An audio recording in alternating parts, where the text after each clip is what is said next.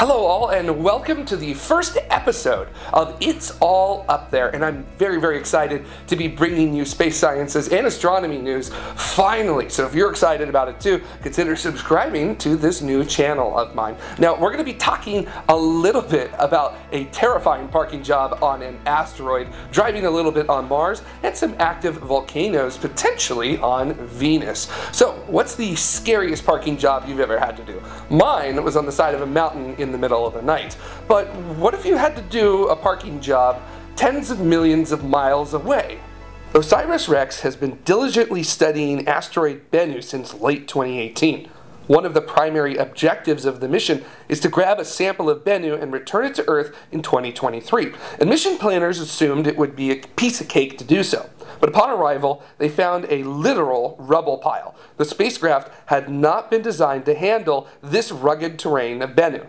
It was slim pickings for prospective landing sites, but 4 were chosen and named after birds: nightingale, kingfisher, osprey, and sandpiper. And after poring over the data from OSIRIS-REx's laser altimeter, they determined that nightingale was likely the safest one. But don't be fooled, this is still quite a challenge for the team. Picking a spot to pick up a sample is a balance between the risk to the spacecraft and the reward of what kind of scientific sample you may be able to bring home. The biggest risk is a mound of boulders that OSIRIS-REx's navigators have dubbed Mount Doom. They're nearly 30 meters above the bottom of Nightingale. That is a good building-sized obstruction, and you're trying to go around that while touching down and grabbing a sample in an area that's only about the size of a few average parking spaces. On the surface of Bennu, OSIRIS-REx will use the touch-and-go sample acquisition mechanism, TAG-SAM. It's at the end of a 3-meter robotic arm, and when it's as flush as it can be with the surface, it'll fire a jet of nitrogen gas. This will stir up rocks and regolith that'll end up as samples in the collector. Now, as it pulls away, the spacecraft will actually check to see if it did get any samples. And if it doesn't feel like there's any in there, it'll repeat the maneuver as there's enough nitrogen gas on board for 3 attempts. Nature just loves to throw us some curveballs every once in a while, like a surface not being what we expected. Now, this also happened to Curiosity when its wheels began to be damaged by a surface on Mars a lot harder than was initially expected.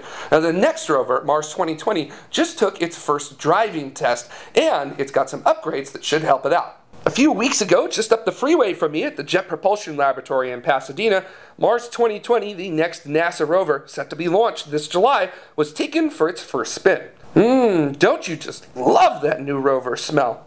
Now, although Mars 2020 looks a lot like Curiosity, it's a little bit heavier thanks to a different instrument package focused on hunting for life, and wheels that are a bit beefier to handle the worst terrain Mars can throw at it. Look at it, rolling on some 21s, damn! Thanks to its rocker bogie suspension, it can traverse obstacles that are nearly 0.8 meters tall, 150% the size of its wheels, which my overlanding Jeeper self is 100% jealous of. Landing is scheduled for February 18th, 2021 at Jezero Crater, so get your plans ready now. I'm so jealous. I totally want to go off-roading on another planet someday.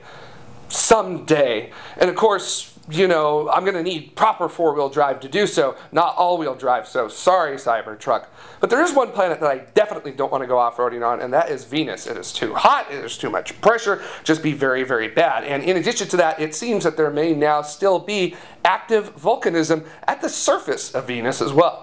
In a great example of how data from a mission doesn't stop giving results once the mission ends, the European Space Agency's Venus Express orbiter, which ended its mission in 2015, has provided more evidence of recent volcanism on the surface of Venus. Of course, recent on a geological timescale means something has occurred sometime between now and 2.5 million years ago.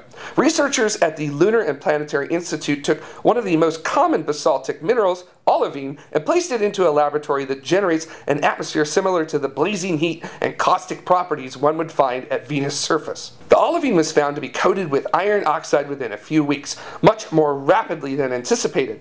Based on data of Venus' surface taken by the infrared and visible thermal imaging spectrometer on Venus Express, comparing that with the similarities of the lab-generated coated olivine, coupled with spikes in the detection of atmospheric sulfur dioxide, a gas volcanoes here on Earth make, and it looks like Venus may still be geologically active.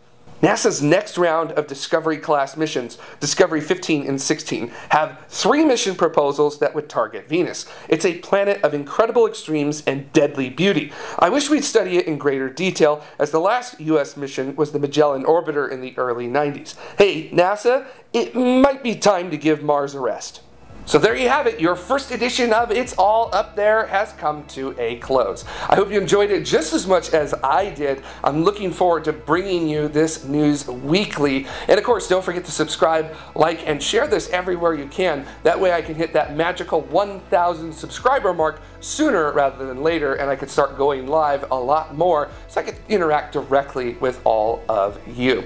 And of course, I'm still working on this, trying to get my footing with it and the friction and momentum with it, so bear with me for the next couple of weeks as everything comes together. No word yet on a Patreon or anything like that, but when I do, I'll let you know. So that's it. We'll see you at the next time, and remember, keep exploring.